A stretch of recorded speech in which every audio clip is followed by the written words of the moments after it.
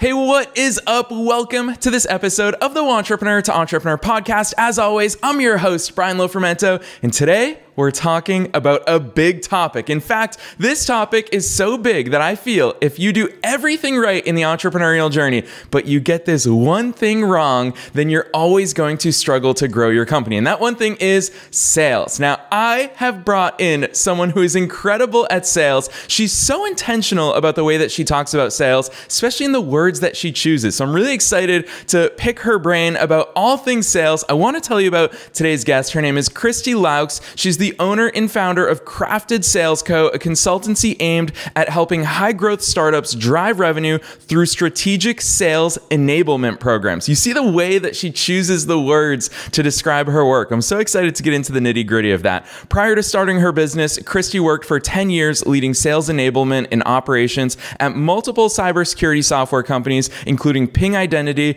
and Chainalysis. She also works alongside her husband at Heritage Oak Holdings, a holding company focused on acquiring and operating small businesses across North America. And with all of that said, the thing I also really love about Christi's approach is that she is an entrepreneur at heart. She's driven by her values. She's driven by the pursuit of freedom and everything that she does since starting her business. So I'm so excited to dive into my interview today with Christi Loucks.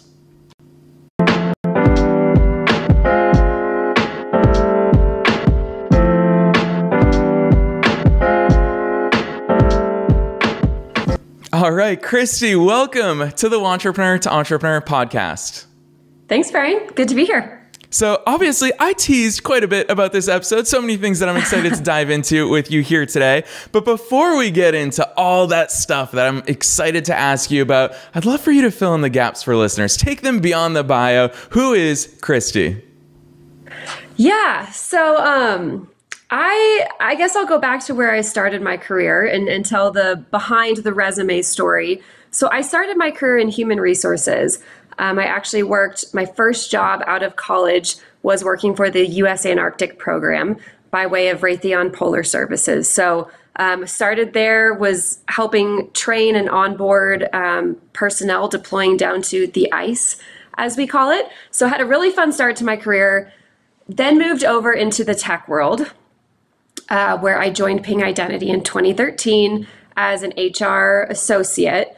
And, you know, it's so funny looking back. I know I was one of the lowest paid people at the company at the time because I would run all the compensation reports for HR so I could see everybody's salaries. And I know I was at kind of the lowest rung in the totem pole. I worked in HR for almost 2 years there, kind of got promoted, moved up the ladder. I created our onboarding program for Ping Identity and, a myriad of other programs that we ran within the HR function. In 2015, Ping had a new CRO come on board, and that's Chief Revenue Officer.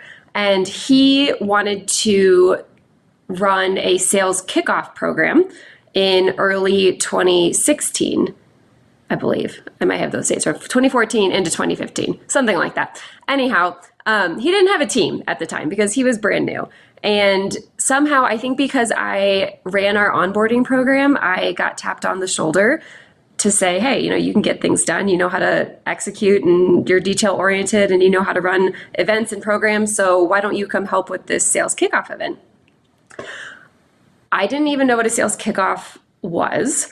I didn't know what a forecast call was. I had absolutely no real inkling into what sales entailed, but I said, sure, sign me up. I'll help with this event. So we did the sales kickoff. It was the worst sales kickoff we ever did, but it was the first one. So, we were learning. And post-event, that CRO came to me and basically started including me in all of these sales enablement related meetings. And I finally told him, Dave, this is really interesting to me, but I work in HR, not sales. So if you want me to help with continued efforts, then it needs to be a full-time job. And, I need to actually make a cutover. So he ended up carving out a position for me. I jumped from HR into sales enablement and started the organization from the ground up.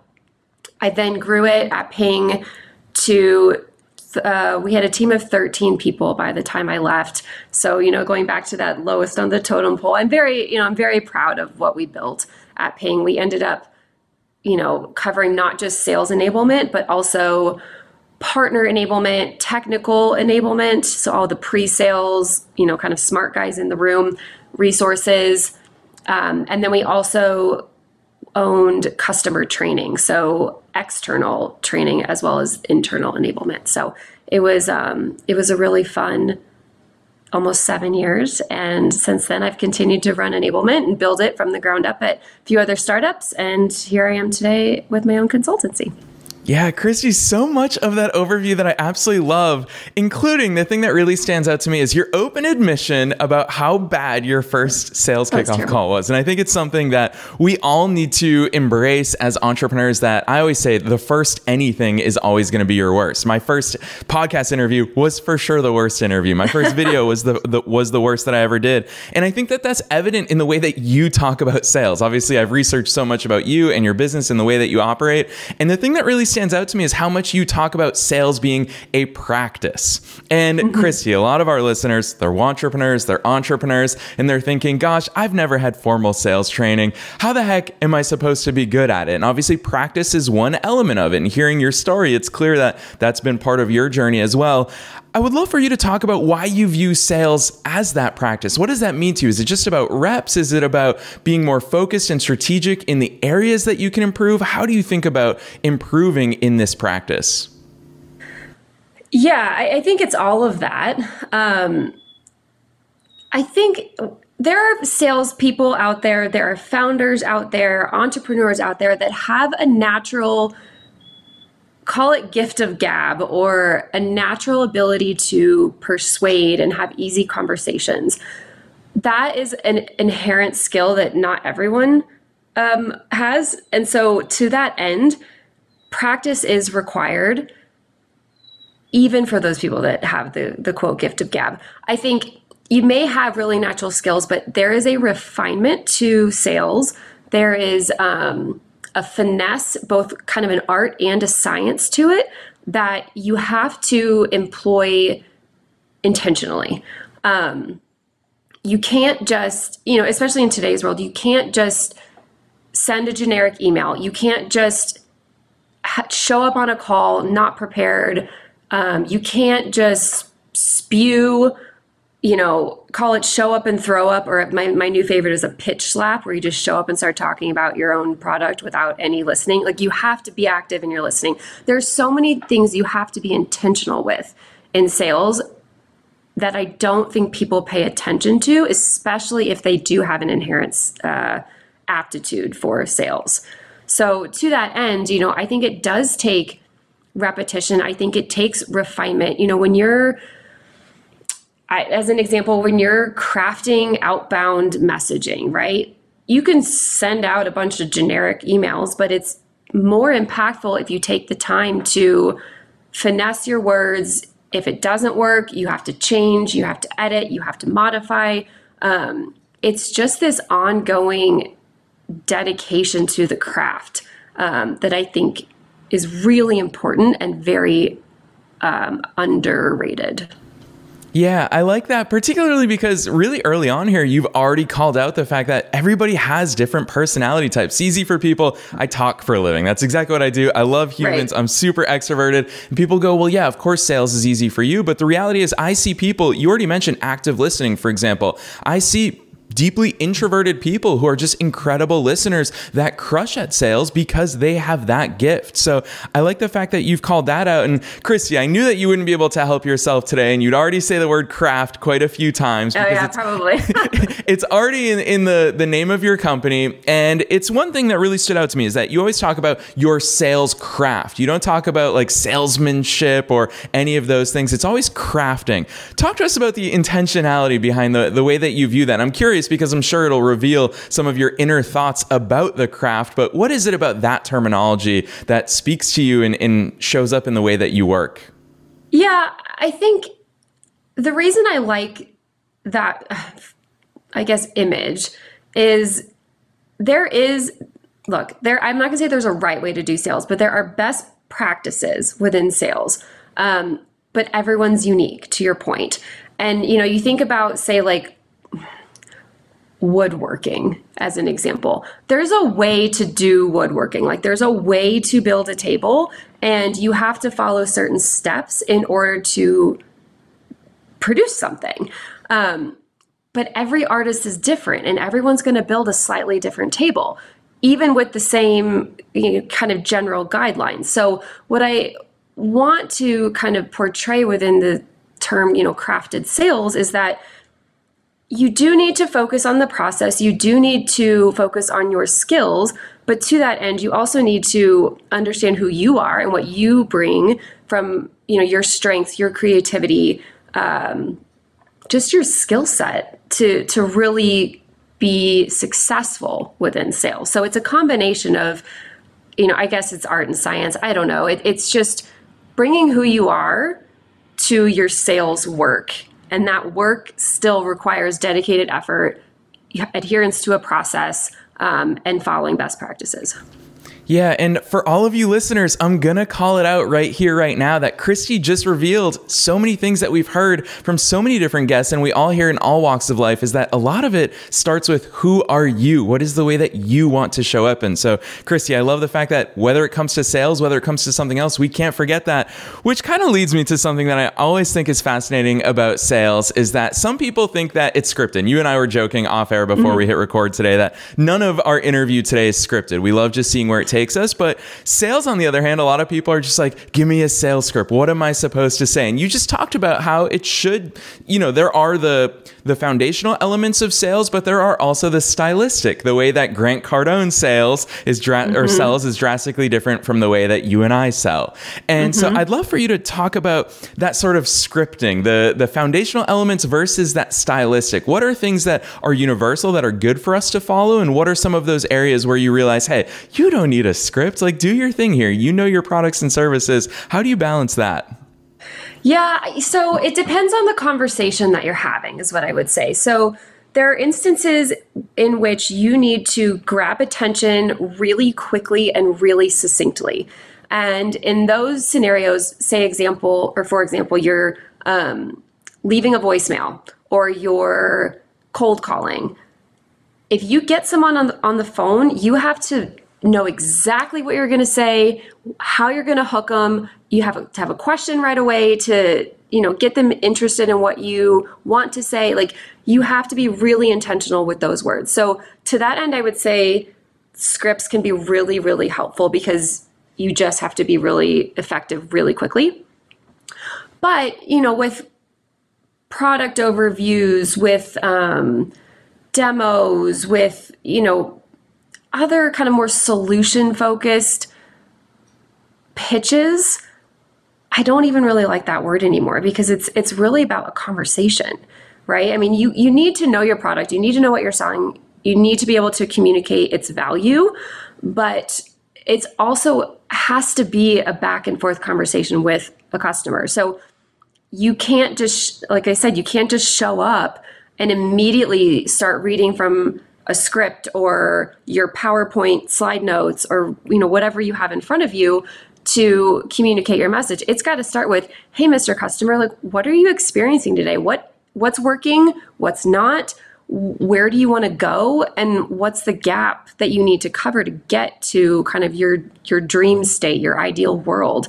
And so you have to start so many of your sales conversations with this really two-way dialogue as opposed to a one-way pitch slap, if that kind of helps clarify. Yeah, and I like the fact that you're using the term pitch slap because that is something that I think is so fascinating that we all have a tendency to do as entrepreneurs, because when we enter a sales conversation, we are worried for us. We are so nervous and uncomfortable with sales that we're thinking that the onus is on us, but you just shared with us, you shared real life questions right there on the fly about the realities of it, which is it's about solving their problems. Ultimately, that's what you have to be the most interested in, which leads me to, 100%. I think that this is a fascinating thing to talk about. What are some of those big mistakes, Christi? You've seen people be really good at sales, people be really bad at sales. What are some of the mistakes that people make? Oh gosh. Oh, that's a loaded question. Okay. mistakes that I see people make. The most common is, I would say, jumping too quickly to talk about yourself and talk about your product or your solution, your service, before you fully understand where the customer's coming from, right? Like, we need to know on the customer side, what do executives care about? What are their top priorities? What are they talking about in board meetings? What are their big goals for the company for this year? Subsequently, what kind of projects or initiatives come out of those big priorities? That's step number one. Understand the big landscape.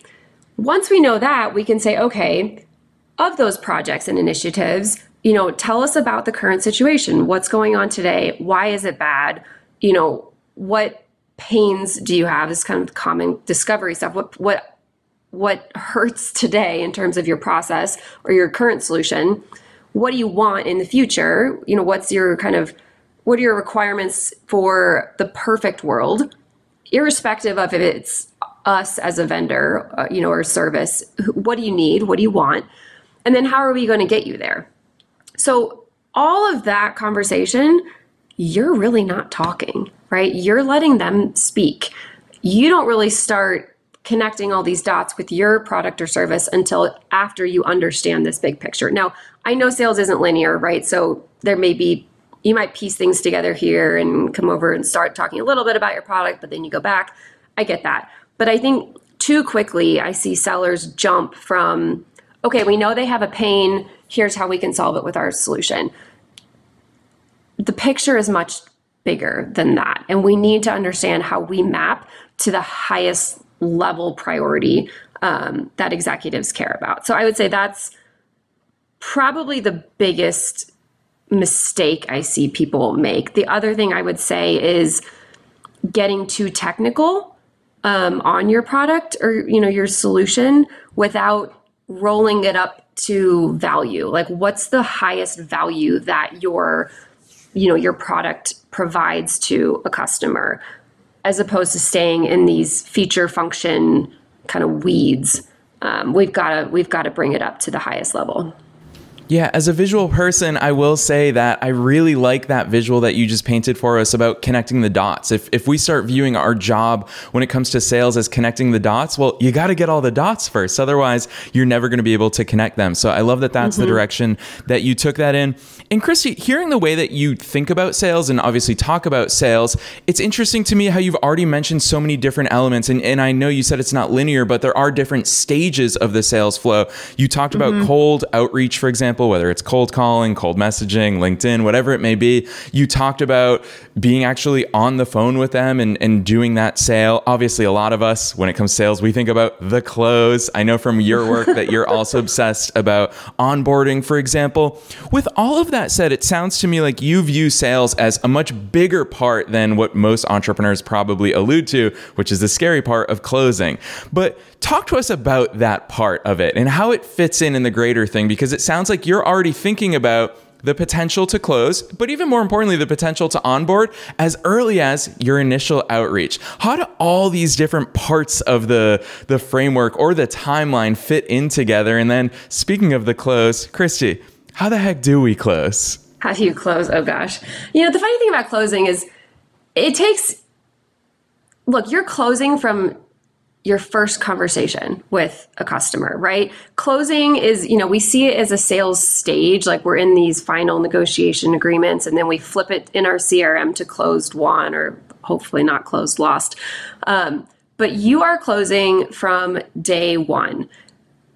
And I think if you're doing it well, you are building a consultative, positive relationship with your prospect or customer. And that carries all the way through to the final sort of closing stage. Like, sometimes you have to make a hard close. I get it. Like, it's not always just a not quick, but an easy, relational conversation where you're like, yeah, we're going to get the red lines and, oh, Mr. Customer, aren't you going to be so happy? Yes, I am. I love your product. Like, it doesn't always go like that. But I think what's really important to remember is that you're setting the tone from day one. right? Even negotiation, like you are starting that from day one in how you approach your prospect or your customer. So to make it easier to close, I would say think about that when you first get on with a prospect on a phone call or on a Zoom and do a presentation. Like the way you set that tone from the very beginning impacts the way you close the deal. Yeah, that gives us so much food for thought, because it almost takes a lot of pressure off of us of thinking about, and I don't know why I'm pulling on Grant Cardone as an example today. I've never used him as an example in particular, but you always think of that like overly salesy energy that he puts out about ABC, always be closing. And basically you're saying that, hey, actually you show up at all points. Like it's all part of the dance. There is not that one ultimate moment. It's not a Rocky movie where like it all coincides in the last 10 minutes of the movie. Is that it's one long dance. So I love that perspective. Yeah. And I think it's because, buyers today are so much more informed and they have so much information available to them that they've already, by the time you get a conversation with a prospect or a customer, they probably have already done a ton of research. They've already gone through a portion of your sales process, whether you know it or not. Like they've looked things up, they've done their own discovery, they know what's out there. And so having this like hard close, I just don't think it happens in the same way anymore, because there's just this information parity. And so by the time you get to that closing, or like the verbal win or the technical win or whatever, buyers pretty much know what they want and need and who they're going to go with. Yeah, I love that perspective, especially because throughout my 20s, when I started my marketing agency, that was something that I learned early on. Is I always thought getting on sales calls was scary. And I heard in the marketplace more and more people, and today it's common practice where people call it a discovery call. And it kind of felt dirty to me, because I was like, it's not a discovery call. Like I'm getting on the phone to close this person. But the reality is exactly what you just said, is that they know it's a sales call. You know it's a sales call. They've done their homework. They know what they're showing up for. So it's not this big elaborate thing that you need to prepare for. It's more about discovering how you can meet their needs. So I love that perspective, Christi. I've got to ask you this though, because obviously we're talking about a topic that a lot of people are afraid of, but I know that one of your areas of expertise and brilliance is your ability to creatively craft these sales messages and positions and all of that.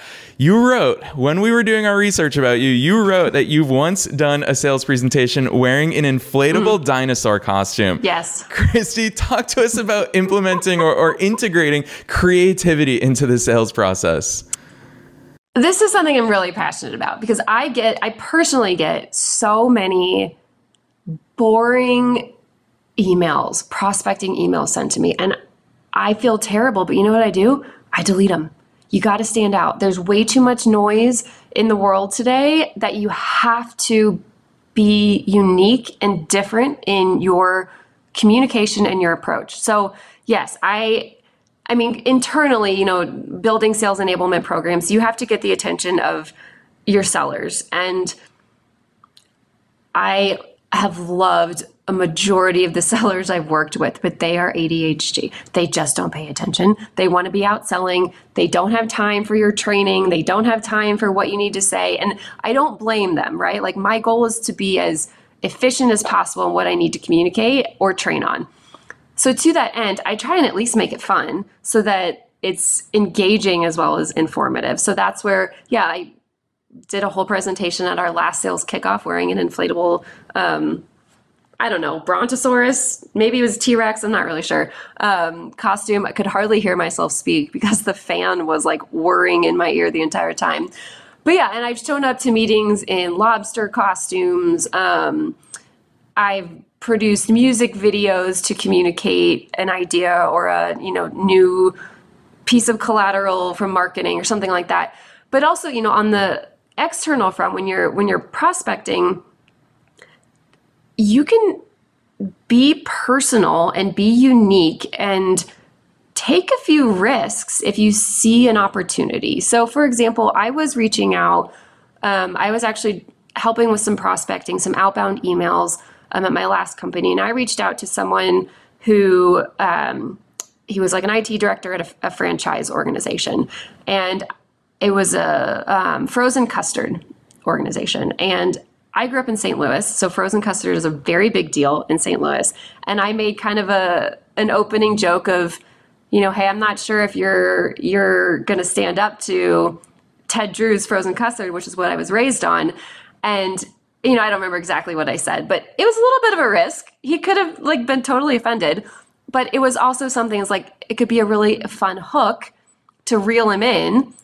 He responded.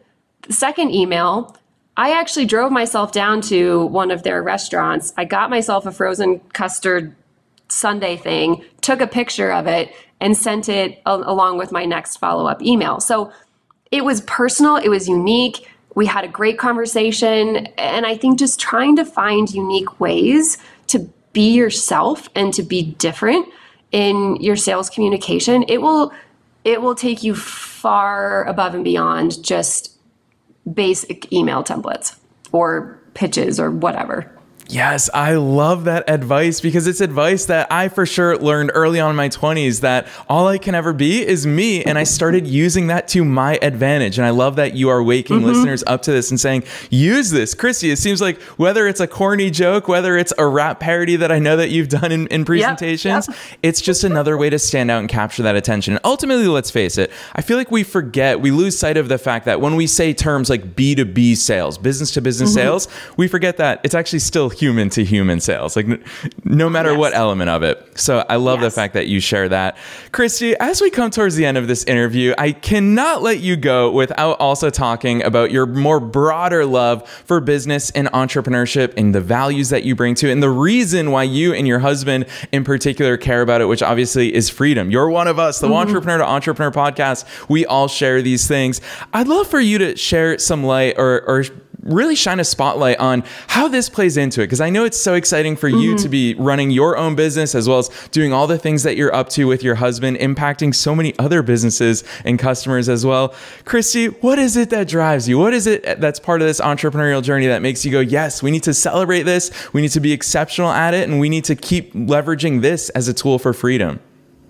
Yeah, I think the reason I ended up stepping out on my own last year to build this consulting group and to work alongside my husband, it does really come down to autonomy. There's nothing wrong with working in corporate America as a W-2 employee, 9 to 5 every day. There really isn't anything, right?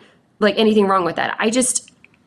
It wasn't for me anymore. I value my ability to choose who I work with, what I put out into the world, my creative freedom. That's all very important to me personally. But even beyond that, part of the reason my husband and I are going out on this entrepreneurial journey is because we care about our community. We care about making an impact there. We love the idea that, within our portfolio, we can hire people in the Denver area and supply jobs and help grow people and create leadership programs that really level up people in our community. So I think it's this idea of just carving your own path and pursuing that relentlessly. There are days when it's very, very tough. I can't tell you how many times I've looked at my husband and gone are we doing the right thing? Is this even the path we should be on? This feels really hard. I don't want to do it anymore. I just want to coast. There absolutely have those days. But I think at the end of it all, it's that pursuit of freedom, that autonomy, and the ability to really make an impact where we are that drives us. Yeah, Christi, I so love and appreciate that you call out and really admit those things for all of us here today about, the question of, is this what we really want to be doing? Is this what we should be doing? Because entrepreneurship is scary. And when I started this podcast all the way back in 2016, it's these conversations that I want to bring to other entrepreneurs. So I so appreciate entrepreneurs like you, Christi, who are willing to share those thoughts because it's something that we all go through. Christi, We could talk about all this stuff for days. You obviously love entrepreneurship, you love sales, but as we come towards the end of this interview, I always like to ask this super broad question for listeners' benefits, who they're sitting there saying, gosh, Christi, you totally transformed the way that I view sales. I'm going to go back and re-examine my own inner approach to it about all the different touch points that we have. But Christi, tie it up in a nice little pretty bow for listeners. What's the one thing that you really think every entrepreneur would benefit from when it comes to honing their sales craft, when it comes to sitting down and re-examining the way that they view sales, the way that they do sales, and the way that they practice sales? Identify what you're good at and what you're not good at, and build up those deficiencies. You know, we tend to know our strengths, especially entrepreneurs, right? Like, we know what we're good at. We know what we set out to do. It's maybe a little harder to figure out what we're not so good at, but I would say double down on that and really educate, grow, find resources, you find mentors, find training, you know, whatever it is, just really take the time to pour back into yourself in the areas that you do need to grow in. Be humble about it. You know, you've got to just continue to build yourself up in order to be better. Yeah, good advice there. And I think it gives listeners a ton of homework to go down and re-examine so much of this stuff. We talked about being yourself in sales, standing out, doing something different, also taking that pressure off of yourself. Closing is not one moment in time. It's the entire process. It is that dance. It is the connecting of the dots and figuring out what those dots are. So, Christi, you've shared so much with us here today. I know that listeners are going to be eager, especially because I feel like I've just been touting like different lines of your messaging from your website. Tell listeners where the heck they can go to learn more about you, your business, and everything that you're up to. Yeah, so you can go onto my website, craftedsales.co, but honestly, the best place is just to find me on LinkedIn. I'm pretty active on there. Send me a direct message, connect with me. Yeah, that's probably the easiest way to find me. Yes, so listeners, as you already know, you can find those links wherever it is that you're tuning in to today's episode. Christi's business website is craftedsales.co. We'll be linking to that in the show description, as well as just find Christi directly on LinkedIn. It's actually how we came across Christi's work. Just search Christi Loucks on LinkedIn and you will find her. Add her. She's putting out awesome stuff there, and it's always good to be connected with entrepreneurs doing good things. So Christi, thank you so much for coming on and sharing so much of you with our audience here today on the Entrepreneur to Entrepreneur podcast. Thanks, Brian. Appreciate it.